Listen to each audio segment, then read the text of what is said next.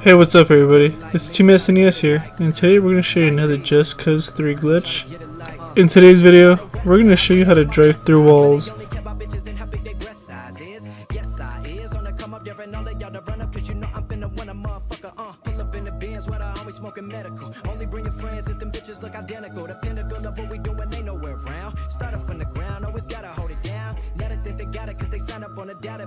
Let's get started.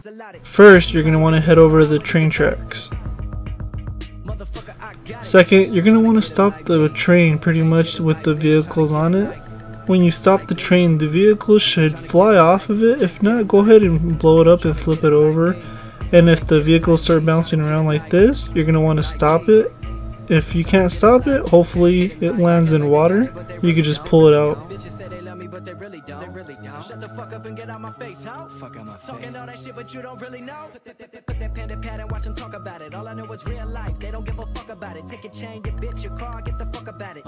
Realist on the rise, all of y'all demise. This is who I am, so ain't no need for a disguise. I have been advised by the greatest that made it to do it. Living legends, but you never knew it. Now when you have control over it, all you do is get inside the vehicle, and now you're able to drive through any wall. And that's the glitch. Please enjoy the rest of the video.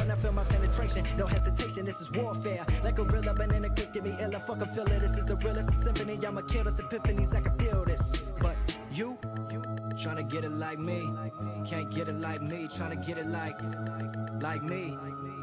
Tryna get it like, can't get it like. Tryna get it like me, can't get it like me. Tryna get it like me. Tryna get it like, can't get it like. Get it like me. I'm a real young winner. Might take out to dinner, tryna hit it all night. I put that on me.